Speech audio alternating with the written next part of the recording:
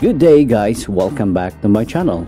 And this is your Tito Grey. And today, we are going to get to know more about Prince Philip, the Prince of Greece and Denmark. Now, who the heck is this Prince Philip? Oh well, if you don't know Prince Philip, he is the longest serving consort of reigning British monarch and the longest male member of the British royal family. And of course, a husband of the most powerful woman in the world, the Queen Elizabeth II. During the Second World War, he served in the British Royal Navy at age 18 in 1939. Also was a highly decorated member of the British military, but left his post when he was married to Her Royal Majesty Queen Elizabeth II in November 1947.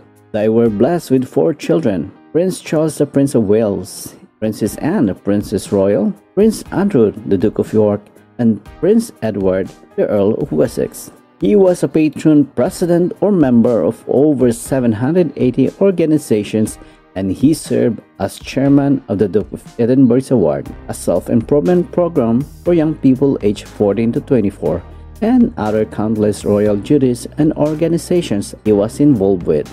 As a consort of the Queen, Prince Philip supported his wife in her royal duties, as what he promised when he knelt down before the Queen as to be her pledged man of life and limb. Since 2008, his health wasn't that well. He was then in and out of the hospital and even had a car crash in 2019. And after that, he voluntarily surrendered his driver's license 3 weeks following the incident. On February of this year, he was admitted again due to some sort of infection in the heart a month after taking COVID-19 vaccine. He was then treated with the infection and survived the procedure and was discharged on March 16, 2021. But sadly, last April 9, 2 months before his 100th birthday, Prince Philip died.